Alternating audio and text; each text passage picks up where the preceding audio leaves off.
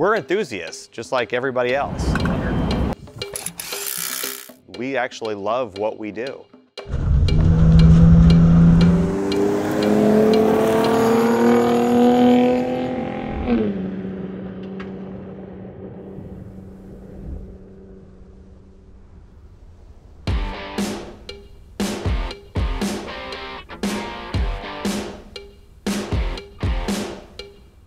We spent 3 days, about 800 miles, taking this truck through every type of off-road terrain, at least that I can imagine. Experience not only what it's like to put that equipment through that kind of torture test, but also what it's like when we returned from the trip. We have a background in industrial strength applications for warning, both visual and audible. And from that background, when we created an off-road line, it was geared towards the people who need to rely on it every single day, potentially life and death situations.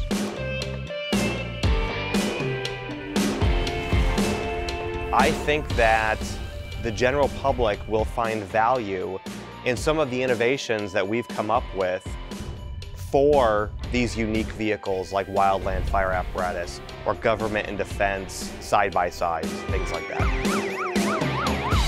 Like myself, this is my personal truck, and I have found that our solutions can offer things that other manufacturers don't.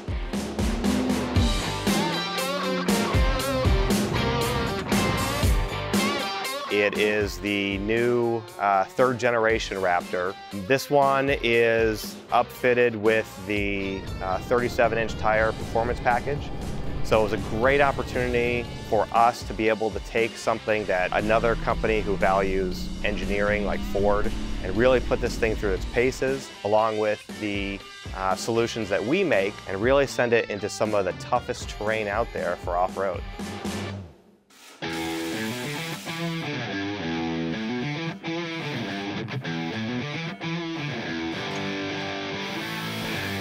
Hey, good morning guys. My name is Sean McShay. I'm with TOMAR Electronics here in Gilbert, Arizona.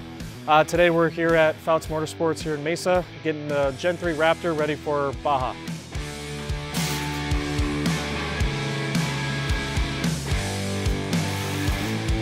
Starting at the front of the truck, you'll see that we went with an ADD Stealth Fighter bumper to include our TOMAR TRX angled 40-inch light bar, dual color. On the sides you'll see we have flood optics with 85°, and in the middle we have spot with 6.5°. The great thing about TOMAR is that if you want to change your optics, all you got to do is get a hex key, plug out the module, put a new one back in, and you're good to go. We went with RPG when it comes to the tie rods and the upper control arms for increased stability and control. For the wheels, we went with Icon Rebound Pros. We're here at Fouts today for full armor on the bottom to include the skid plate. This includes front protection and rear protection with a transfer case and shocks.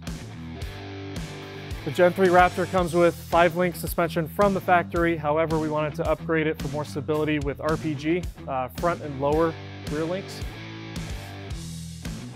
And at the back of the truck, we did a ADD Stealth Fighter bumper with our TOMAR TRX 3-inch amber pods.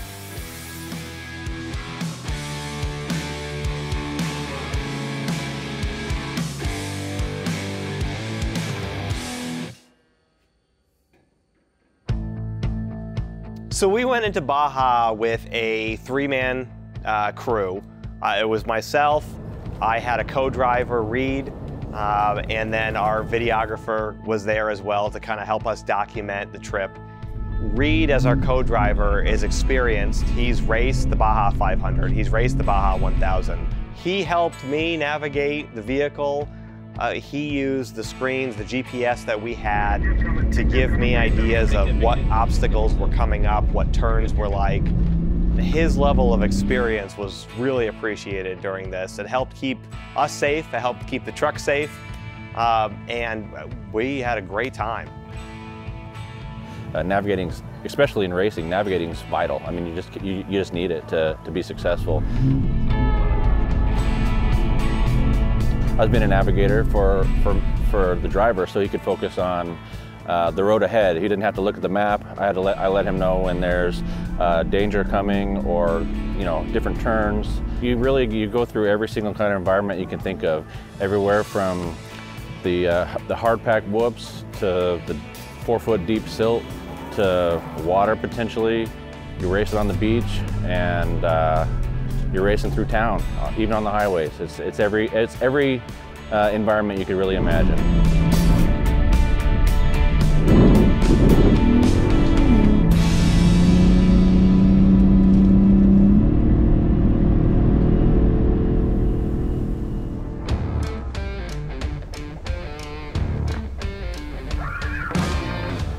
The first day was the most challenging, I think, for us in the vehicle. A lot of whoops, big whoops. You're going through all that dust, and if someone's coming up on you behind you, they got to be able to see you, otherwise they're going to collide with you. One of the solutions that was very exciting to a lot of people in Baja was our Rec Series chase lights.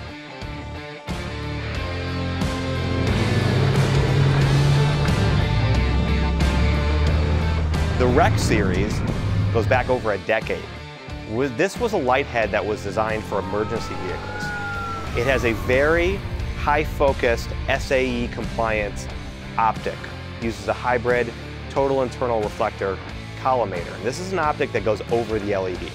And this is designed to project light further. On an emergency vehicle, what this means is you can see these warning lights from a further distance. Well, now you apply that same concept to the back of an off-road vehicle, and now you get a light that is compact enough to virtually be mounted anywhere, but powerful enough to penetrate the dust that these things are picking up as they're at speed.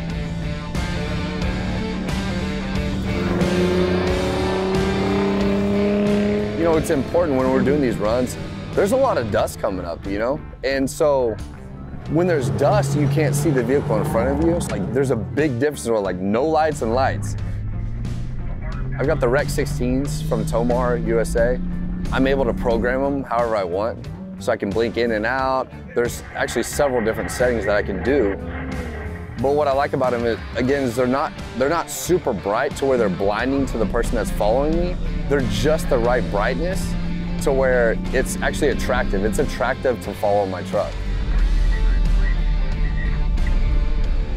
When I see somebody that doesn't have chase lights, I'm like, you guys have to get chase lights, because that way I can see you in front of me. And whether you're really close or really far, man, it's really a safety feature.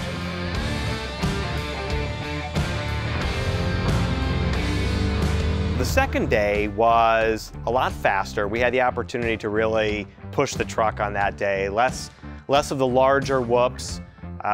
The terrain wasn't any less challenging, just was different, challenging in a different way. We had the opportunity to drive down the coastline for several miles, which was incredible.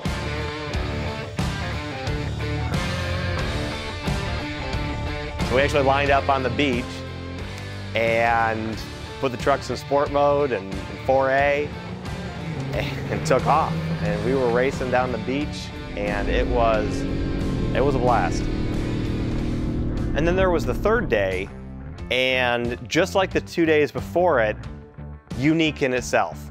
We woke up to rain overnight, which meant mud, completely different atmospheric conditions outside.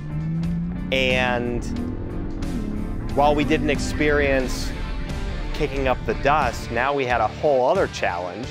The nice thing about the TOMAR light bar is we also can configure it to where we have spotlight and a floodlight and dual color to avoid all those hazards. It was one thing for us to be able to go out and experience Baja, but it was another thing to be able to say that we have the equipment to be able to do it as safe as we could. And at least from our perspective, see if we could break some of our own stuff. happy to say we did.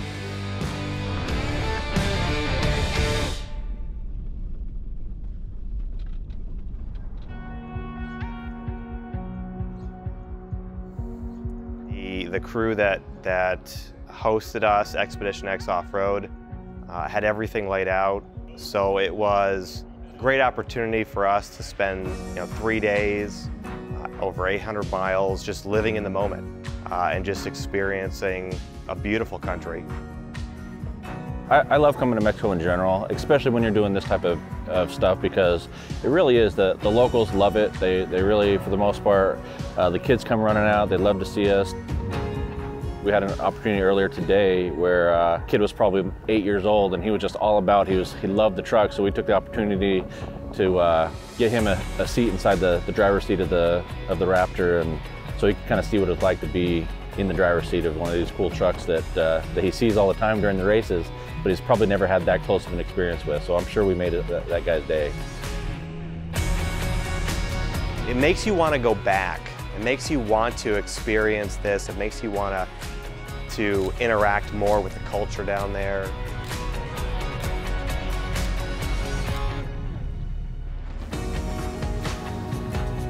This whole project really proved kind of what we were setting out to do, which was to help introduce it, to test it, and to experience it. And I think we succeeded, and we're happy to share that now with everybody else.